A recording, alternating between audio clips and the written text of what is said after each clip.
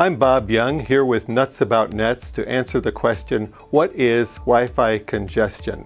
Now, to answer that question, I'm going to start with wired congestion in a network, and then we'll take a look at wireless congestion. And I'll tell you a little secret. The first thing I'm going to do is tell you a lie, and then I'll use that lie to explain a physical principle, and at the very end of the video, I'll tell you what the lie is so you don't go away with any misconceptions. Okay, here we go. We've got a server on the board, and we've got a couple of users connected to the server via a switch, standard network diagram.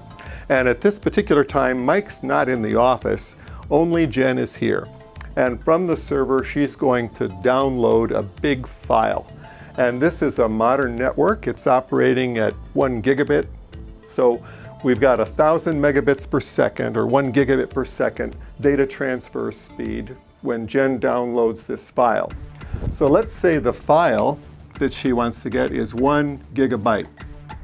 There are 8 bits in a byte, and so that's an 8 gigabit file transfer.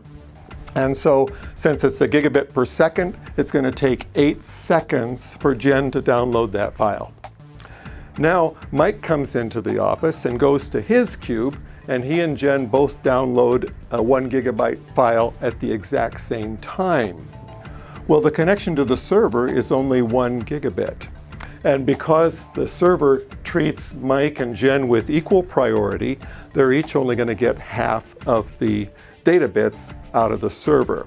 So the effective transfer rate will be 500 megabits per second for Jen and 500 megabits per second for Mike. So that's not network congestion yet, but you can see that it will take twice as long for each of them to download the file. Now, if we had a whole bunch of users, this transfer speed gets to be slower and slower for each individual user, even though the speed out of the server is the same.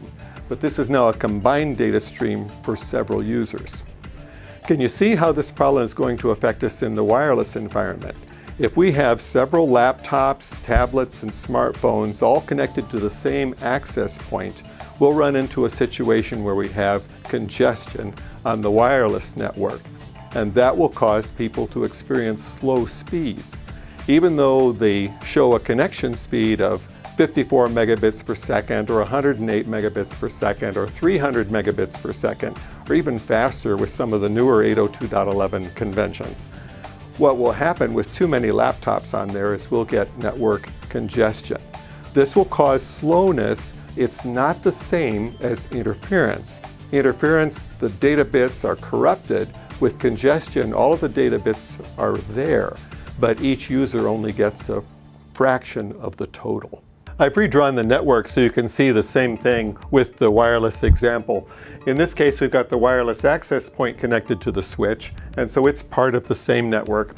Jen and Mike have now moved to their laptops, and when they try to download files from the server, they'll have the same issue. If Jen tries to download a file by herself, then she'll have all of the available bandwidth from the wireless access point. But as soon as Mike tries to download a file at the same time as Jen, they'll each get only half of the available bandwidth.